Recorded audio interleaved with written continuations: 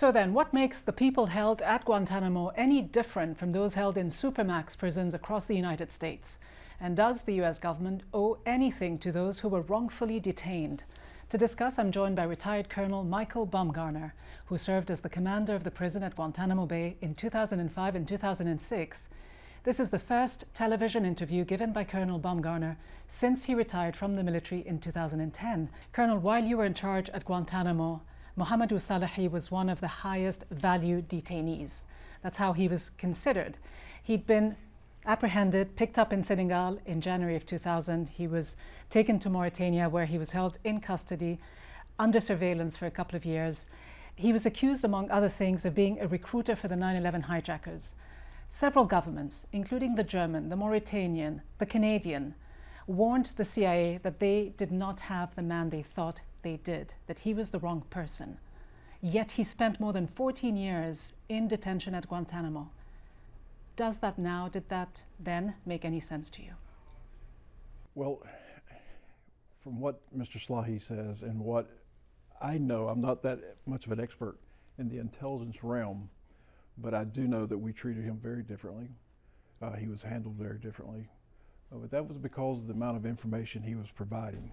What do you mean he was treated very differently? You just heard him say that he was subjected to some extreme techniques that many people would regard as torture, extreme temperatures, sleep deprivation, force feeding, and the rest of it. Yeah, I can answer each one of those. But really what he was treated during my time there, and I imagine throughout, was actually very good living conditions, a separate facility that was his little house. So it was totally very well controlled.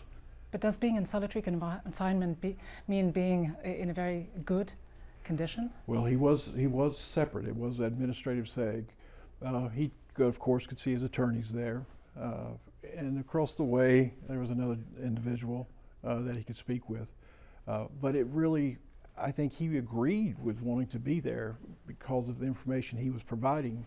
He did not want to be in the normal population. That was the way I saw it and understood it at the time.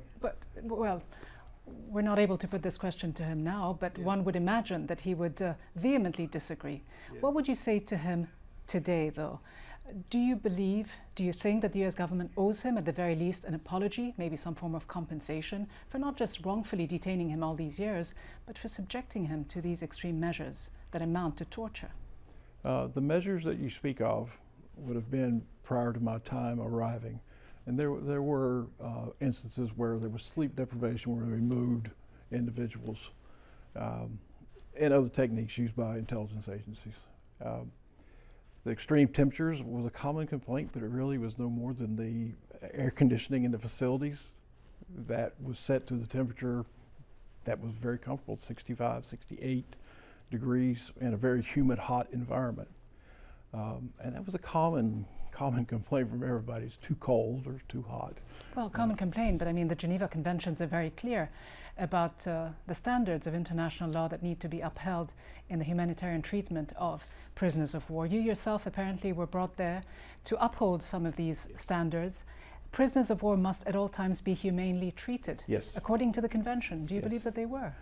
During my tenure, I absolutely think they were. I did everything I could to improve their living conditions. And I know the Department of Defense continued on for as far as I know with the programs that I put in place. Not all the conventions of Article 3 really apply. I mean, you just cannot do them in that environment at the time. Perhaps now you can, as time has gone on. As an example, to provide them all instruments, musical instruments, or to science equipment. That's part of Geneva Article 3. So there's a lot of things, and I could just go on, but there's a lot of things that people say, give them all Article 3.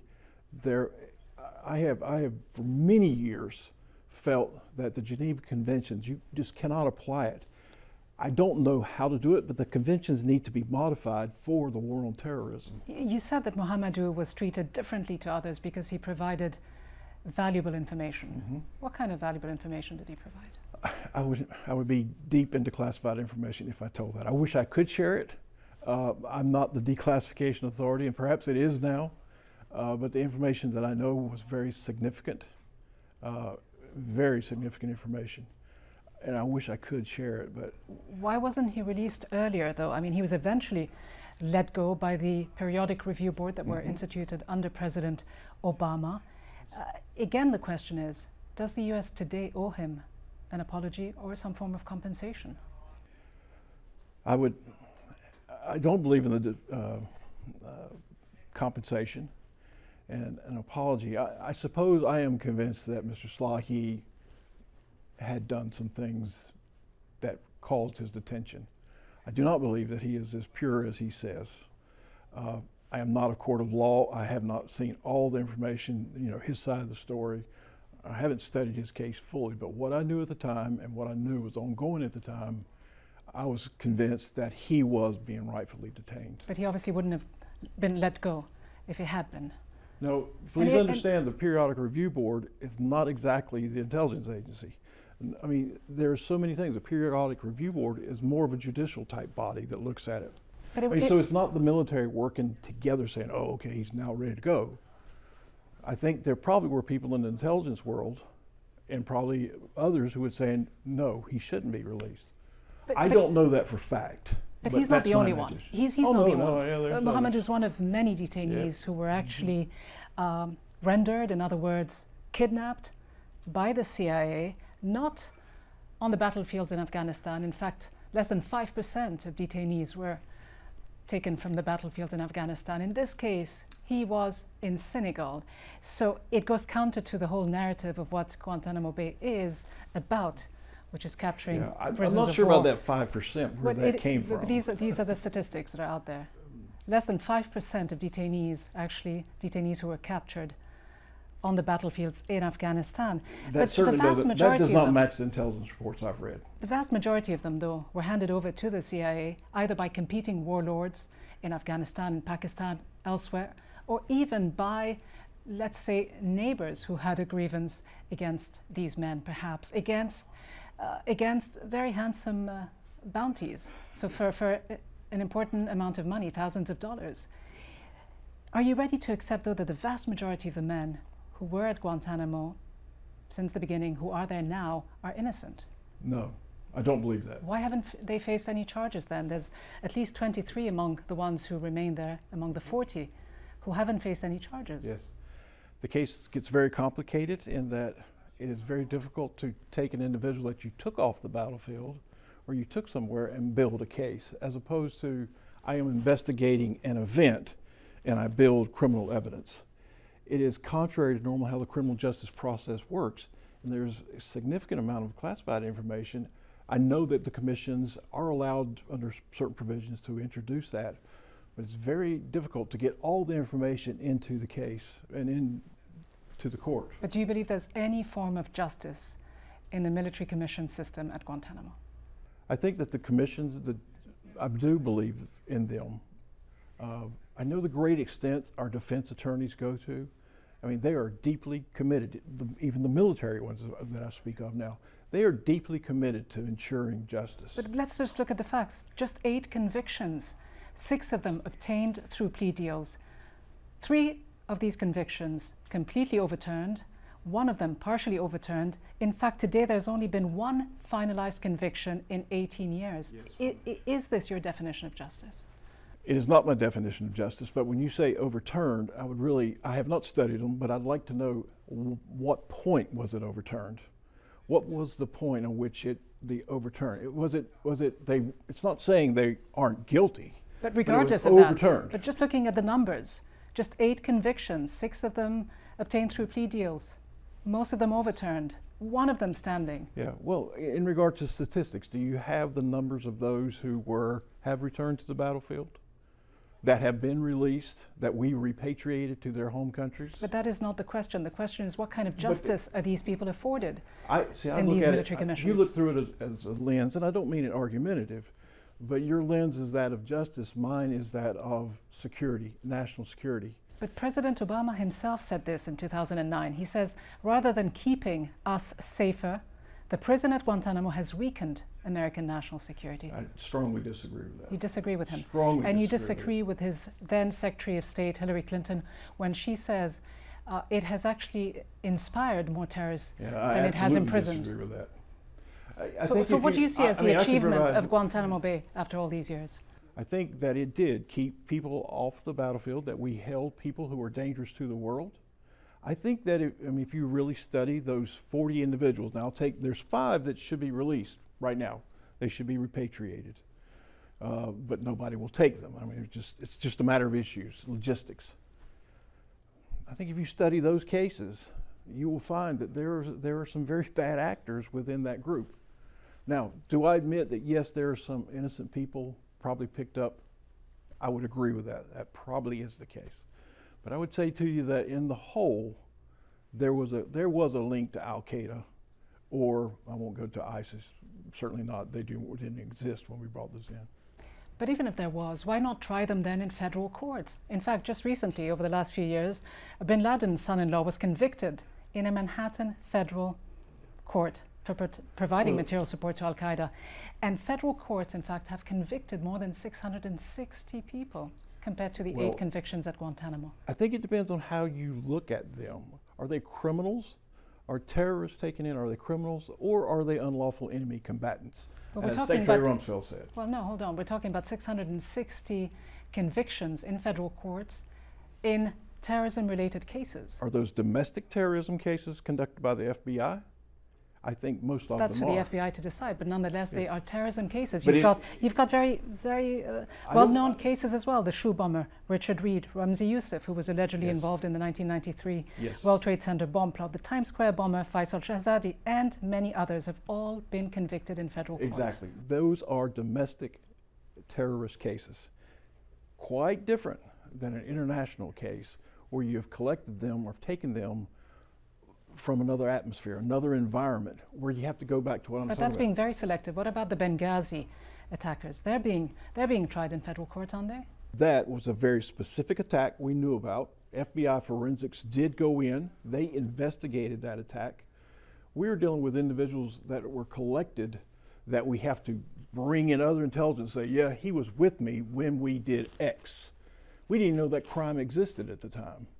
We didn't know that, people were lined up inside of a stadium and murdered. But what is the ultimate goal? Isn't it to bring these cases to trial? Because it seems that there has been legal roadblock after legal roadblock, including administrative roadblocks that have been erected in the face of these trials. Will they ever go to court? What would you like to see? I don't think they will. And why won't they? That is just my personal belief, but it is somewhat informed through my reading since I've left. There's the group of what I would say about 25 of them that have strong intelligence information that the government is not in a position to take to court. And this really is open source information. Is it because the government doesn't have enough evidence against these people? Enough evidence that you could take into a court under rules of evidence that we could use. So evidence that would stand in a court of law, because as we know, evidence that has been garnered under interrogation techniques that amount to torture cannot be admitted. Yeah, I don't. The information that I would be talking about, I do not see that as being taken through interrogation techniques, the exceptional methods. I don't see it as that at all. There are other circumstances that remain classified that are just difficult to get into courts. So those 25, again, it's very hard to ask someone to say, put confidence in these periodic review boards. I mean, if you don't know them, but they look as hard as they can at the case with as clear-eyed as they possibly can. So it's very hard just to ask you to believe in that and have faith in that. But knowing as you do, and you said it earlier, you think some of these men, at the very least, are innocent, that they've been held unfairly. Yeah. Well, do you then disagree with President Trump for wanting to keep this facility open and, in his words, wanting to send in all the bad dudes? Yeah. I've heard that, well, actually I read recently that he's re-looking at that, considering the expense of it, and I think that's his real measure. Well, it's cost more than $6 billion since 2002. Yeah, as I just read recently, I think it's like $13 million a year for each. So, but the point to it, my personal belief about closing Guantanamo, if we are not, as a nation, are not going to use it to house terrorists that are being picked up now and brought in, as an example, the Syrians. If we're not using it for that, there probably is a more efficient way. However, it goes back to what Secretary Rumsfeld said. It is probably the best of the worst possibilities. I'll ask, why does it remain open in your view? Many reasons, many reasons. One of them, every time we go to move those prisoners to the United States, and when it was tried before Congress said, no, you're not going to do it, there's certain politicians said, yes, you can bring them here.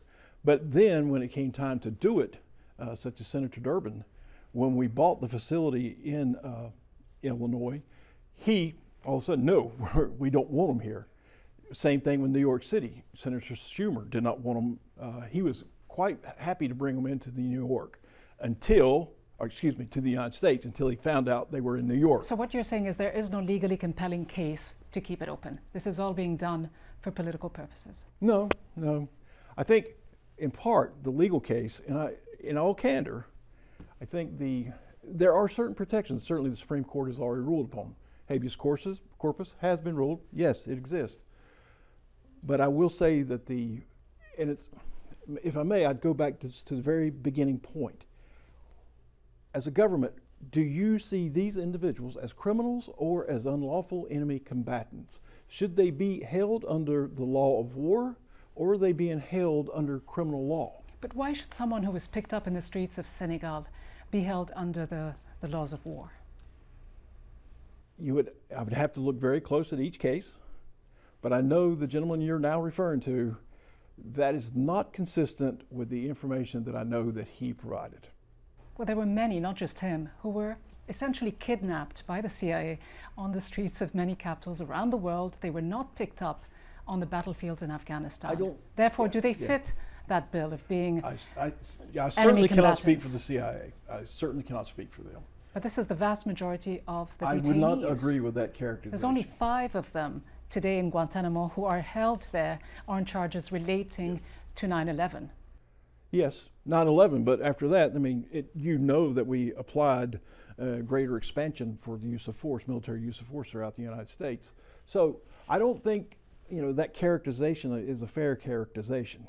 If you're looking just for the 9/11, quick tie to that, you're probably right. There are probably only 5 there. Let me ask you about your time in charge of the Joint Detention Group at Guantanamo, when 3 inmates who had been hunger striking were said to have committed suicide in their cells. Now the story is this. In 2010, a whistleblower, a Navy guard, came forward to say that the details of the official narrative that you and others at the detention facility put forward just simply did not add up. This guard, along with the testimony of 3 other guards who were on active duty the night these 3 men were said to have committed suicide, say that there might have been a cover-up under your watch. The bodies, they concluded, came from a CIA black site at Guantanamo. The evidence, they say, points to homicides and not suicides. What do you say? Absolutely not. I managed where each individual was located personally. My staff worked it, but I know those individuals were on that cell block. There's no doubt. I showed up in the camp as they were in our treatment facility, less than 20 meters from where their cell block was. I will admit, this is much like this recent case with Epstein. Had we been conducting business correctly on the tier, and had I not done certain things of being so generous in certain ways, the suicides would not have occurred. But you say suicides. To move an individual in that camp, there was great scrutiny at various levels for any movement that occurred. And it was picked up by these 4 Navy guards who were on duty. Why should 3 men who were about to be released, who were slated to be released and return to their home countries, didn't know that at the time, and who were never charged with a crime, why would they take their own lives? Yeah. They did not know they were about to be released. The reason why they took their lives, and I will tell you, Shakur Amir, 239, if you know my history, he and I worked together in an early part of hunger strikes to try to relieve those hunger strikes. Shakur told me at that point, and Shakur was one of 2 of the key leaders within the camp. He's the last Brit that was released. Shakur told me that he had a vision that 3 men must die. And we knew this. 3 men must die, and when that happened, they will be allowed to go out. That night in the camp, not widely publicized, but with open reporting, there was a call to prayer being conducted separately in that camp, a death chant. And I kicked myself for not being in that camp that night because I would have picked up on it and known it. So I would just to tell you how that movement would have taken place and how many guards would have known as irregular. You don't move in and out. I will tell you this. But how did 3 men who were confined to their cells that were searched every 10 minutes? No. They were searched every 10 to 20 minutes? No. No? How often were they searched? When you say searched. How often were they searched? Visually searched? Yeah. The visual search is I see skin, I see that's the human, and I'm supposed to see movement. All right. I will tell you, we failed there. Were these cells visually searched every 10 minutes or not? They were supposed to be. Well, they were so supposed to be. how do you explain that these men, who had no motives, committed suicide? Did they have the means to commit suicide? Absolutely. Just how? Absolutely. They took the extra bed sheet that I had given them across the board. I gave them extra bed sheet. You would think that's not a big deal. They took that bed sheet and they wove it into a noose. Well, we're told bed sheets and T-shirts.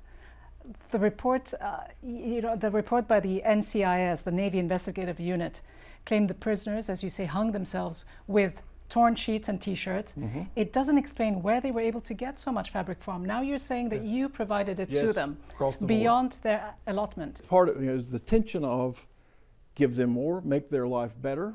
They asked for another bed sheet so they could cover themselves. I mean, but they're being subjected to extreme heat and cold, and yet you're concerned about making their lives better and giving them extra blankets. I mean, you've seen, or you probably have read what I did in regards to their diet, what I did to respect their religion, such as prayer call and things, time, even giving them time. There's tons of things. They were force-fed under your watch with nasal tubes and the rest of it. Then you've got to go to a very important matter. Do you feel that a man should be allowed to kill himself in front of you? It's a moral question, and I ask myself constantly, and I know the doctors did. Are we okay with letting a man kill himself right before our eyes? I said no. I said no. My general said no. We are not going to allow them to kill themselves. That's what we fought hard to do. Do not let them kill themselves. But it does still sound like a cover-up, doesn't it? Because why then? Why then were the bodies of these men, according to a human rights lawyer and journalist who conducted an investigation and published a piece? Are you talking about Harper's piece? Why did these men then show signs of torture, including hemorrhages, needle marks, and significant bruisings? And beyond that, why were the men's neck organs removed? I cannot speak to what the pathologist did afterwards. But doesn't that strike you as very odd, to say the least? Something that would not help a person determine whether they died by hanging or strangulation? That which I can speak to clearly, 100%, without any doubt. Without any doubt.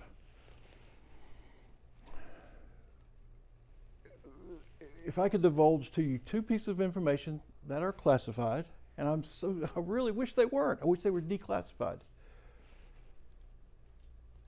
I could convince you beyond a reasonable doubt that they did this on their own. Do you know that cell block that they were on? That was constituted. I made another mistake. And I will admit I made a mistake. I put all the leaders on one block. I put all the leaders on one block, thinking that it might be better to get them out of the camps, put them there. By doing that, they were able to provide that moral support and guidance. Let's go ahead and do this. This is where we'll do it. Had I kept them broken apart, that probably would not have occurred. I thought I was being a genius. I'll just have one camp. I'll just have one cell block that's bad, as opposed to a full camp of a bad cell block. So there's a piece there that I wish I could tell you, but there's no way I can ask you to say, trust me. But what can you tell us to make it more believable that these 3 men committed simultaneous suicides under such tight watch? On that tier that evening, I had maybe 15 minutes before NCIS arrived, and at that point I could not ask any further questions. Once NCIS arrived, which was my call, I said immediately contact NCIS to conduct the investigation. So I was quickly trying to determine what went on, what's happening on that. There was some tension amongst the guards that I think if you read through the NCIS report, you'll find it. There were some things not being done according to standard. that led, and they took great advantage of us. They took great advantage of us. As an example. Should anyone have been disciplined, though? You lost your job as a result after this report came out. I was suspended and returned back to duty. No one was disciplined? The individuals that were on that tier, I left that assignment in July, just like 3 weeks after, and it had not been completed. Non-judicial punishment. So just looking at it now, looking back at these incidents, what goes through your mind? Do you believe that this detention center, as Physicians for Human Rights has called it, is a symbol of U.S. torture and injustice known around the world, and something should be done to change it, to close it, to rectify whatever wrongs it's been accused of? One, I do not believe that it's a symbol of torture. People may imagine it to be torture, but since 2005 when I arrived, there's no torture in that camp. You obviously have no problem with force feeding. In fact, there was a case involving more than 100 detainees in 2005 when you were at Guantanamo, with detainees hunger striking because of what they say was abuse that they had witnessed after one of their colleagues, one of their co-detainees had been brought back from interrogation. You saw it as a very simple and ethical moral issue. In fact, you even advised the Israeli government once to force feed without reservations Palestinian detainees. Is it not a form of torture, though? No, absolutely not. Again, I say to you, do you take the alternative to allow a man to kill himself in front of you, or do you keep him alive? Know that it was doctors and nurses, licensed practitioners and RNs administering the feeding tube. But how can you say that? How can you say that, though, when the World Medical Association condemns force feeding and says it is unethical for a doctor to participate in force feeding? I mean, you seem to just call it, in its euphemism, assisted feeding, as if it's a favor you were almost doing to these detainees. We did everything we could to encourage them to come off. Clearly, there's an unethical medical dimension to it, which you seem to ignore. So. I think it's a clear disagreement. I think you could poll the United States, if that matters, or poll the world. Do you allow a man to kill himself in front of you? We didn't allow men to cut their wrist in front of us. I mean, we fought hard. I can recall times, man bleeding out, and our doctors are rushing to the scene, trying to sew this guy up. So you're saying your doctors were present while this was taking place? Oh, yes, absolutely. This was overseen by our medical doctors. The Surgeon General of the Navy was deeply involved in the decision. I mean, there were great ethical decisions made all the way up through the Department of Defense on this, to feed or not to feed. I mean, and we're not going to let one die. We did not want anyone to die on our watch. Yet at least 3 detainees died. And I failed. Under your watch. I mean, any regrets? What are your regrets? My regrets is those 3 people were able to kill themselves. That I couldn't stop it. That I didn't stop it. I failed. Was it criminal what I did? No. I mean, I certainly didn't encourage it. And no means was anybody involved actively in it. It was measures that I had taken that had loosened up the tier, that had given them too much liberty. They used it against me.